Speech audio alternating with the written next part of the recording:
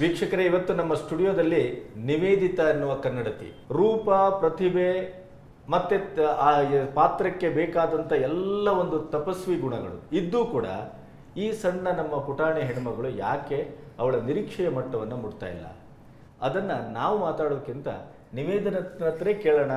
ಅವಳ ಎದೆಯಲ್ಲಿ ಯಾವ ನೋವುಗಳಿದೆ, ಯಾವ ಪ್ರಶ್ನೆಗಳಿದೆ, ಆ ಪ್ರಶ್ನೆಗಳ ಗುಟ್ಟನ್ನು ಬಿಡಿಸಿದರೆ ಕನಿಷ್ಠ ಪಕ್ಷದಲ್ಲಿ ಅವಳ ಮುಂದಿನ ದಿನಗಳಲ್ಲಿ ಅದು ಪಾತ್ರವಾಗಿ ಹೊಂಬಬಹುದು ಅಂತ. ಹಾಗಾಗಿ ನಿವೇದಿತನಿಗೆ ಅತ್ಯಂತ ಪ್ರೀತಿಯಿಂದ ನಿಮ್ಮ ಹಾಗೂ ನಮ್ಮ ಸ್ಟುಡಿಯೋದ ಪರವಾಗಿ ಸ್ವಾಗತ. Thank you. So sweet. ಹೇಳೋದು ನನ್ನ ಪ್ರಶ್ನೆಗಳು ಮತ್ತು ಉತ್ತರಗಳು ನೀನು ಹೇಳಬೇಕಾದ ಅಗತ್ಯವನ್ನು ಹೇಳಿದೆ ಅಂತ ಅಂದ್ಕೊಳ್ತೇನೆ. ಹೇಳು, ಯಾಕೆ ಹೀಗಾಗ್ತಾ ಇದೆ?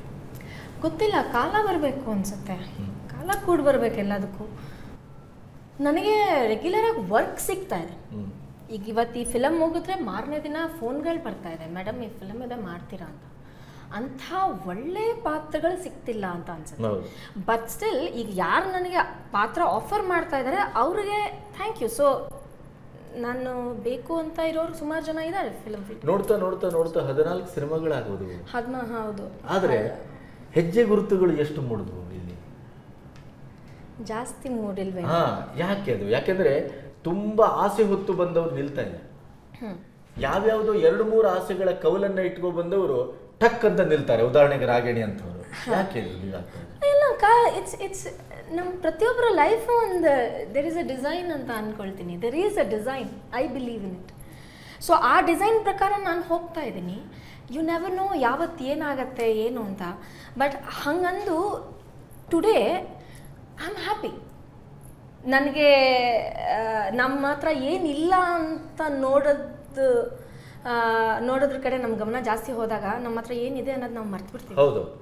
But if I look at what I have a lot. So ನನಗೆ ಆ ದುಃಖ ಇಲ್ಲ. ಬಟ್ ಆ್ಯಂಡ್ ಒಳ್ಳೆ ಚಾನ್ಸ್ ಸಿಗುತ್ತೆ ಅನ್ನೋ ನಂಬಿಕೆನೂ ಇದೆ. ಯಾವಾಗ ಏನೋ ಗೊತ್ತಿಲ್ಲ.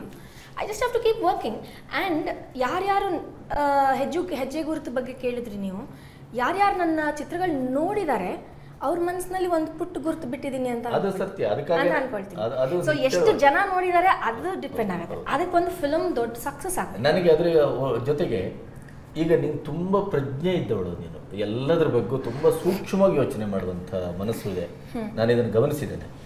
ನಿನ್ನೊಳಗೆ ನೀನೊಂದ್ಸರಿ ಇಳಿ, ಏನು ದೋಷಗಳಿರ್ಬೋದು ನಿನ್ನಲ್ಲಿ? ಏನಾದರೂ ನನ್ನಲ್ಲಿ? ಹೌದು, ನನ್ನಲ್ಲಿ ಏನು ದೋಷ ಇರ್ಬೋದು ಅಂತ ನೀವು ಹೇಳಿದ್ರೆ ಏನಿರ್ಬೋದು ಅಂತ ನಿಮ್ಗೆ ಅನ್ಸುತ್ತೆ? What do you feel? ಇಲ್ಲ, ನನಗೆ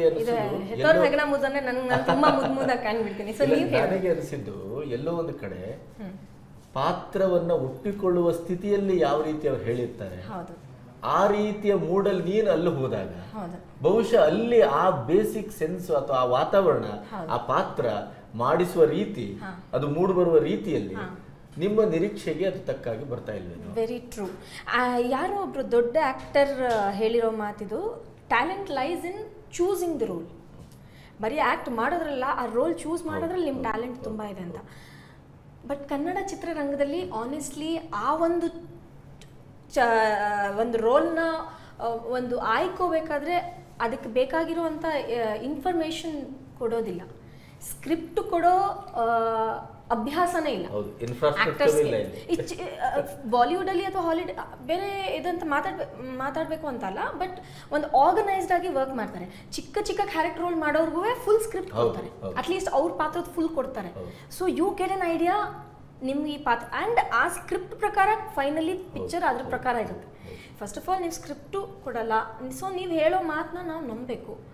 ಸೊ ನಾನು ನಂಬುವಂತ ಹುಡುಗಿ ನಾನು. ನೀವೇನಾದ್ರು ಹೇಳಿದ್ರೆ I believe you. That is my nature. ಪರಿಯು ಕೂಡ ನಂಬಿಕೆಟ್ಟದ್ದೇ ಒಂದು ಉದಾಹರಣೆ ಇರಬೇಕು. ಪರಿನಲ್ಲಿ ಆ ಥರ ಏನೋ ಅಷ್ಟು ನಂಗೆ ಅನ್ಸುತ್ತೆ intention was not wrong. ಪರಿನಲ್ಲಿ they was no wrong intention.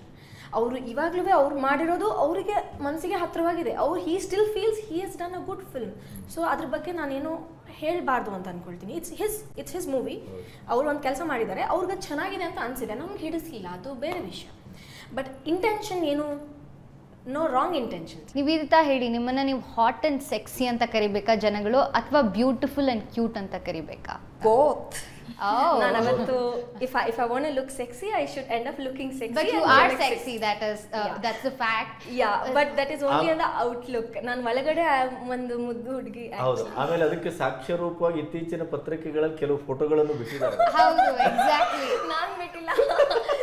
ಅದೇ ನೀವು ಪೋಸ್ಟ್ ಮಾಡಿದ್ದು ಅಪರ್ಚರ್ ಪತ್ರಿಕೆಗಳಲ್ಲಿ ಬಂತು. Then we realise okay she is also ಒಂದು. ಆದ್ರೆ ನಿವೇದಿತಾ ಈಗ ಒಂದು ಪುಟಾಣಿ ಹುಡುಗಿ ತರ ಒಳ್ಳೆ ಮನೆಯಲ್ಲಿ ನಡ್ಕೊಂಡು ಹೋಗೋ ಹುಡುಗಿ ತರ ಇದ್ದೀನಿ ನಾವು. ನಿನಗೆ ಆದ ಆಘಾತ, ನೋವು, ಪ್ರೊಫೆಷನಲ್ಲಿ ಏನನ್ನ ನೀನು ಅಪೇಕ್ಷೆ ಮಾಡಿದ್ದ ಆ ಪಾತ್ರಗಳು ಆ ಮಟ್ಟದಲ್ಲಿ ಸಿಗ್ಲಿಲ್ಲ ಮತ್ತು ಸಿಕ್ಕಿದ್ದು ನನಗೆ ಗೇನಿಂಗ್ ಆಗಿಲ್ಲ ಅನ್ನೋ ಕಾರಣಕ್ಕಾಗಿ ಈ ತರದ ಉಡುಪುಗಳು ಅಥವಾ ಈ ತರದ ನೋಟಗಳು ಇದನ್ನೆಲ್ಲ ನಾವು ಪೇಪರ್ನಲ್ಲಿ ನೋಡುವ ಹಾಗೆ ಆಯ್ತಾ ಅಥವಾ ಹೇಗೆ? ಇಲ್ಲ, ನನ್ಗೆ ಐ ಆಲ್ವೇಸ್ ಸಿ ಅವ್ವ ಫಿಲಮ್. ಅವ್ವಾಗಿಂತ ಮುಂಚೆ ಒಂದು 3-4 ಫಿಲಮ್ ಮಾಡಿದೆ. ಅವ್ವ film was the film wear ಇಂಡಸ್ಟ್ರಿನವ್ರು ನನ್ನ ರೆಕಗ್ನೈಸ್ ಮಾಡಿದ್ರು. ಅದಾದ ತಕ್ಷಣ ದೇ ಬಿಲೀವ್ ನಾನು ಅವ್ವನಲ್ಲಿ ಯಾವ ಥರ ರೋಲ್ ಮಾಡಿದ್ದೀನಿ ಅದು ಒಂದೇ ರೀತಿ ನಾನು ಮಾಡಲಿಕ್ಕೆ ಸಾಧ್ಯ ಅಂತ, which is not the truth. Because ಅವ್ವನಲ್ಲಿರೋ ಹುಡುಗಿ ಸಾವಂತ್ರಿಗೂ ನನಗೂ ಏನೂ ಒಂದು ಬೋಲ್ಡ್ನೆಸ್ ಅನ್ನೋದು ನನ್ನ ಆ ಹುಡುಗಿ ಮಧ್ಯೆ ಕಾಮನ್ ಬಿಟ್ಟರೆ ಇನ್ನೇನು ಕಾಮನ್ ಇಲ್ಲ. So I had to do that roll. ಅದೇ ರೀತಿ ನಾನು ಆ ಒಂದು ಪಾತ್ರನ ಹೆಂಗೆ ಮಾಡಿದ್ನೋ ಅದೇ ರೀತಿ ನನಗೆ ಯಾವುದೇ ಪಾತ್ರ ಕೊಟ್ಟರು ಮಾಡ್ಲಿಕ್ಕೆ ಸಾಧ್ಯ ಅಂತ ನಾನು ನಂಬಿದ್ದೀನಿ. ಅನ್ಲೆಸ್ ಫಿಸಿಕಲಿ ನನಗೂ ಆ ಪಾತ್ರಕ್ಕೂ ತುಂಬ ವ್ಯತ್ಯಾಸ ಇದ್ದರೆ ಕಷ್ಟ. ಫಿಸಿಕಲಿ ಇದ್ದರೆ ಮೆಂಟಲಿ ನಾವು ಅದಕ್ಕೆ ಅಡಾಪ್ಟ್ ಮಾಡ್ಕೋಬೋದು. ಸೊ ನನಗೆ ಅದಾದ್ಮೇಲೆ ಯಾವ ರೋಲ್ ಬರೋಕ್ಕೆ ಶುರು ಆಯ್ತು, ಎಲ್ಲ ಹಳ್ಳಿ ರೋಲೇ ಬರೋದು. ಐ ಮೀನ್ ಲೈಕ್ ನಾನು ಸಿಟಿ ಹುಡುಗಿ. ಸೊ ನಮ್ಮ ಕನ್ನಡದ ಹಣೆ ಬರೋದು. ಇಂಡಸ್ಟ್ರಿಯಲ್ಲಿ ಯಾರಿಗೆ ನೀವು ರಾತ್ ಬಾಕಿ ಬಾತ್ ಬಾಕಿ ಅಂತ ಹಾಡು ಹೇಳಕ್ ಇಷ್ಟಪಡ್ತೀರಾ? ಯಾರು ಇಲ್ಲಪ್ಪ. ರಾತ್ ಬಾಕಿ ಬಾತ್ ಬಾಕಿನ ಯಾರು ಒಂದು ಫ್ಯಾಂಟಸಿ ಇದಿರ್ಬೋದಲ್ಲ ರಾತ್ ಇಂಡಸ್ಟ್ರಿನಲ್ಲ. ಯಾರು ಇಂಡಸ್ಟ್ರಿ ಬಿಟ್ಟು ಇಲ್ಲ, ನನ್ನ ಬಾಯ್ ಫ್ರೆಂಡ್ ಇದ್ದಾನೆ. Yeah so I love him very much. So ಯಾರು ಇವಾಗ ನಾವು ಮದ್ವೆ ಆಗಿಲ್ದಾರೆ ಅವನ ಜೊತೆನೆ ರಾತ್ ಬಾಕಿ ಬಾತ್ ಬಾಕಿ ಅಂತ ದಿನ ಹಾಡ್ಬೇಕು. So you are dating currently? Yeah you are into long time. ಏನ್ ಗೊತ್ತಾ ಬೆಸ್ಟ್ ಪಾರ್ಟು, ನಾ ಈ ವಿಷಯನ ಎಲ್ಲ ಇಂಟರ್ವ್ಯೂಲು ಹೇಳಿದ್ದೀನಿ. ಓಕೆ. ನಾನು ಓಪನ್ ಆಗಿ ಹೇಳೋದ್ರಿಂದ ಯಾರಿಗೂ ಅದು ಗಮನಕ್ಕೆ ಹೋಗಲ್ಲ. ನಾನು ಅದನ್ನ ಮುಚ್ಚಿಟ್ಟು ಹೇಳ್ತಾ ಇದ್ರೆ ಎಲ್ಲರೂ ನ್ಯೂಸ್ ಆಗ್ಬಿಡುತ್ತೆ. Wonderful. You are dating, you are into a relationship. Long time. ನಿಮ್ಮ ಬಾಯ್ ಫ್ರೆಂಡ್ ಏನು ಪೊಸೆಸಿವ್ ಆಗಿ ಏನು ಹೇಳಲ್ಲ ಈ ಸಿನಿಮಾದಲ್ಲಿ ಅಂತ ತರ? ಹಿ ಲವ್ಸ್ ಮೀ ಫಾರ್ ದಿಸ್. ನಾನು ಇದ್ದಿದ್ದ ರೀತಿಗೂ ನಾನು ಈ ಫೀಲ್ಡ್ಗೆ ಬಂದು ಅಜಗಜಾಂತರ ವ್ಯತ್ಯಾಸ ಇದೆ. I was not cut out for this field at all. So I am trying and I have try to acquire it. ಈ ಏನು ಒಂದು ಮೇಕಪ್ ಇಂದ ಹಿಡಿದು ಬಾಡಿ ಲ್ಯಾಂಗ್ವೇಜ್ ಇಂದ ಪ್ರತಿಯೊಂದು I try to acquire it. ನಾನು ಬೇಸಿಕಲಿ ಟಾಮ್ ಬಾಯ್ಶ್ ಹುಡುಗಿ. That is how I am. So he is very proud of me that ನಾನು ಹೋಗಿ ಒಂದು ರಿಸ್ಕ್ ತಗೊಂಡು ಈ ಒಂದು ಫೀಲ್ಡಲ್ಲಿ ಪ್ರಯತ್ನ ಪಡ್ತಾ ಇನ್ನ. He is very proud of me. ಮದ್ವೆ ಯಾವಾಗ? ಗೊತ್ತಿಲ್ಲ. ನಾಟ್ ನಾವು. ಇವಾಗೇನು ನನಗೆ ಮದುವೆ ಆಗಬೇಕು ಅನಿಸ್ತಾ ಇಲ್ಲ. Okay. So you already have a boy friend. 2 turn on ಮತ್ತೆ 2 turn off for a man in a woman ಏನು? For a man in a woman ನೀವು ಅವನನ್ನು ಕೇಳಬೇಕಲ್ಲ. I will tell you. ತುಂಬ ಹೊರಡ್ಬೇಕಾದ್ರೆ ಲೇಟ್ ಮಾಡೋದು, ತುಂಬ ಸಾಮಾನು ಕಚಪಚ that men don't like. It's a big turn off. I think sorry is a big turn off. ನೀವು ಸೀರೆ ಉಟ್ಕೊಂಡು ಟರ್ನ್ ಆನ್ ಫಾರ್ ಮೆನ್. ಅಂದ್ರೆ ನಾನು ನೋಡಿರೋ ಪ್ರಕಾರ ಅವ್ನು ಬೇರೆ ಹುಡುಗಿರ್ನ ನೋಡೋದ್ರಿಂದ ಗೆಸ್ ಮಾಡಿರೋ ವಿಷಯ. ನೀವು ಸ್ಯಾರಿ ನಿಮ್ಮ ಫಸ್ಟ್ ಕಿಸ್ ಬಗ್ಗೆ ಸ್ವಲ್ಪ ಹೇಳ್ತೀರಾ? ಇಲ್ಲ, ಯಾಕಂದ್ರೆ ಅದು ಕೊಟ್ಟು ತಗೊಳ್ಳೋ ವಿಚಾರ ಮಾತ್ರ ಹೇಳೋದಲ್ಲ. ಈಗ ಮೊನ್ನೆ ನಾನು ಅದನ್ನ ಕೇಳಬಾರ್ದು ಅಂತಂದ್ರು ನಿನಗೆ ಅದು ಗೊತ್ತಿದೆ ಮತ್ತು ನಾನು ಕೇಳಲೇಬೇಕಾಗತ್ತೆ. ಈಗ ಇತ್ತೀಚೆಗೊಂದು ನೀನು ಮಾತಾಡಿದ್ದು ಮತ್ತು ನಿನ್ನ ನೋವನ್ನು ಹಂಚಿಕೊಂಡಿದ್ದು ಆ ಸಿನಿಮಾದ ಬಗ್ಗೆ, ಅದು ಕಿಲಾಡಿ ಕಿಟ್ಟಿ, ಅದ್ರ ಬಗ್ಗೆ ಒಂದು ಲೈನ್ ಅಥವಾ 2 ಲೈನಲ್ಲಿ ಯಾಕದು ಹಾಗಾಯ್ತು, ಯಾಕೆ ಆ ದುಃಖ, ಯಾಕಿದು ಅಗೇನ್ ಆ್ಯಂಡ್ ಅಗೇನ್ ಆಗುತ್ತಾ ಈ ಥರ? ಗೊತ್ತಿಲ್ಲ. ನನ್ನ ಪ್ರಕಾರ ಆ ಒಂದು ರೋಲ್ಗೆ ಅವ್ರ ಪ್ರಕಾರ ಅದೊಂದು ಒಳ್ಳೆ ರೋಲು. ಆ ಒಂದು ರೋಲ್ಗೆ ಒಂದು ಒಳ್ಳೆ ಆ್ಯಕ್ಟ್ರೆಸ್ ಬೇಕು, ಅವರಿಗೆ ಹೀರೋಯಿನ್ ಬೇಕು. ಬಟ್ ಅದು ಹೀರೋಯಿನ್ ರೋಲ್ ಅಲ್ಲ. ಸೊ ಅವ್ರು ನನ್ನನ್ನು ಒಪ್ಸಿದ್ರು. ಅವ್ರಿಗೇನು ಬೇಕೋ ಅವ್ರಿಗೆ ಗೊತ್ತು, ಏನು ಹೇಳಿದ್ರೆ ನಾನು ಒಪ್ಕೋತೀನಿ ಅಂತ ಗೊತ್ತು. ಸೊ ಅದೆಲ್ಲ ಹೇಳಿದ್ರು, ನಾನು ಒಪ್ಕೊಂಡೆ. ಬಟ್ ಫೈನಲಿ ಅವ್ರಿಗೆ ಏನು ಬೇಕೋ ಅದು ಮಾಡಿದ್ರು. What do I have to say about this? ಅದ್ರ ಬಗ್ಗೆ ಅವರು ಪೇಪರಲ್ಲಿ ಕೂಡ ಹೇಳಿದ್ದಾರೆ. ಫಿಲಮ್ ಆಯಿತು, ಹೋಯ್ತು, ಸೋಯ್ತು, ಬಿಡ್ರಿ, ಕೆಲಸ ಇಲ್ಲದೆ ಇರೋರು ಮಾತಾಡ್ತಿರೋ ನೀವೇನು ಯೋಚನೆ ಮಾಡಬೇಡಿ. ನಿಮಗೆ ಪ್ರತಿಭೆ ಇದೆ, ರೂಪ ಇದೆ, ಅವಕಾಶಗಳು ಇದೆ. ಒಬ್ಬ ಅಭಿನೇತ್ರಿಯಾಗಿ ನಿಲ್ಲುವ ಎಲ್ಲಾ ಲಕ್ಷಣಗಳನ್ನು ನೀವು ಹೊಂದಿದ್ದೀರಿ ಮತ್ತು ಜನರು ಅದನ್ನ ನಿರೀಕ್ಷೆ ಮಾಡಿದ್ದಾರೆ. ನಿಮ್ಮ ಹತ್ರ ಈ ಮಾತು ನಾನು ಹೇಳ್ತಿದ್ದಿಲ್ಲ. That's my win. That's lovely. Wish you all the best.